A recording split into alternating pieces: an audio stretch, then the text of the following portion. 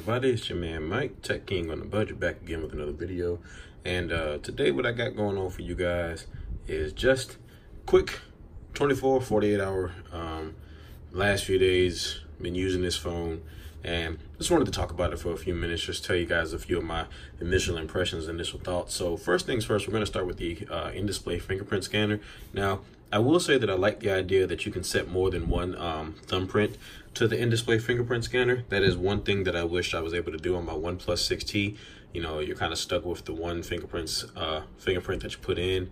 So, and it's not always as quick as Samsung's is. Now, Samsung's is not the quickest in the world, but it is fairly quick for the most part. So I'm going to give you guys a demonstration. Now, you don't have to have the screen on. You don't have to worry about anything. You can see my ceiling fan in the background, but I'm going to put...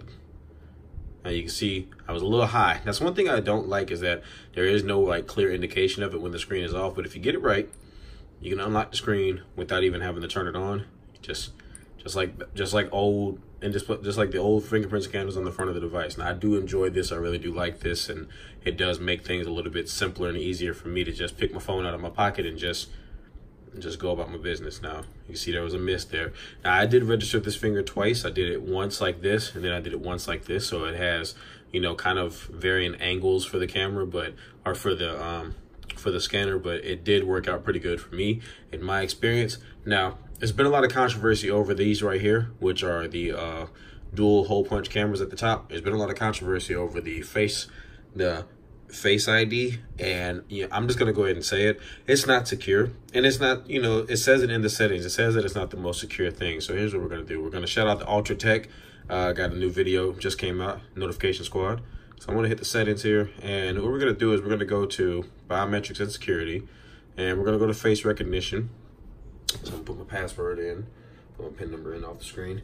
Now you can see right here in the settings where it says faster recognition, improved speed, but reduces security. A possible video or image being incorrectly recognized as your face. Now you can see that clear as day. So Samsung puts it out there to let you know that, hey, this isn't the most secure thing in the world to do. So you do it if you want to. Me personally, I don't think it's that big of a deal that I feel like I can't trust the phone to do it. And personally, I keep nothing in my phone that is going to be, you know, detrimental if anybody finds it. So I keep it moving. But just to show you guys what the Face ID looks like, you can kind of see me behind the camera here a little bit. And what I'm going to do is I'm just going to raise it, and you can see, simple as day. I wasn't even looking at it. I was looking at the camera, looking at the phone. So we'll do it one more time. You can kind of see the animation up there. Clear as day.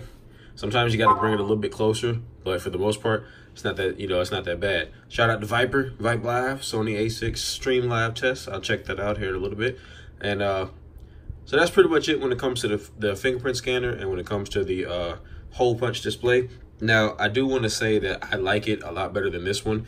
You know, OnePlus, I think they missed an opportunity to put an ultrasonic in-display fingerprint scanner in their devices, because one thing that I dislike about the OnePlus, is you can kind of see on camera, I'll see if I can illustrate it, is how you saw how the display got brighter when I did it.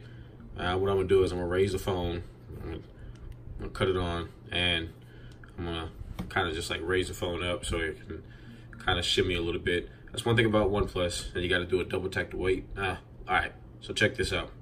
You see how you can see how bright it gets. I'm not really too much of a fan of that when it comes to unlocking my phone in the middle of the night. Now, if you want this wallpaper, I will link it below in the description. This is my favorite wallpaper for this phone right now, just because it reminds me of where I come from. Before I started using this phone, I did have a 10S Max. So I'm gonna go through just a little bit of the animations of the device. Now, I don't know why that came up. That I didn't mean to tap that, but I do like the fact that Samsung seems to have gotten One UI figured out pretty well. I do like how easy it is to use. I'm still in the process of setting up my home screen. I'll have a completely separate video on that soon. But I want to bring up a couple of apps because I do want to talk about some of my complaints with One UI. So what I'll do is I will bring up Words with Friends, and then I'll bring up my Xbox app. Let's see, I'll bring up the Zedge app, and we'll bring up the Play Store. So now here's one of the things that I dislike about One UI. They took this, I guess, from the EMUI for the Mate 20 and the Xiaomi series phones. branded phones, and when you use the gesture and you go to your multitask, I don't like how, let's say I switch over to Zedge now, right? But I want to go to words with friends. It instinctively automatically takes me back to the last one. I don't really care for that. You know, it might seem petty, first world problems, but I don't really care for it. It's a little aggravating to me. So, you know, that's just something real quick I just wanted to point out. Another thing that I don't like is I have not been able to figure out how to do, multi-apps. Like, gosh, I'm losing it at the moment trying to talk. Being able to do simultaneous apps, I have kind of lost how to do that. You know, I don't know how to do that anymore from this menu. All I get is the close all, and that's it. I don't get any kind of way to say I want to do YouTube on the bottom and my Google Maps on the top like I normally do when I'm driving. So that's just a couple of gripes that I have so far with One UI as I continue to use it. But I do want to talk about the cameras for a second. Now I'm going to pull up a couple of pictures here. All right, so I pulled up a couple pictures here, and what I have here is I have a few examples of the different lenses that you get with the device. So this was today, was at the port here in Jacksonville, and this was the wide angle camera. So as you can see, you'll notice that mirror and notice that 45 right there. So you'll see that I did not move at all. So that was the wide angle. That was the standard wide angle. And that was the telephoto zoom. Now, I really like how Samsung kind of got the colors a little bit on here. Now, of course, on the screen here, it's going to look a little different than it does on my camera, but I will say that this is probably one of the better cameras I've used in a while. Not sure if I'd say it's better than the iPhone or the Pixel at the moment, but I do want to continue doing some testing with it. I'm going to record a video with it to see how I like it. Here's another example of some video or some pictures that I took. So this is the wide angle. I'm sorry, this is the standard angle, standard wide angle, you know. This is the super wide angle, and okay, guys, forgive me for this.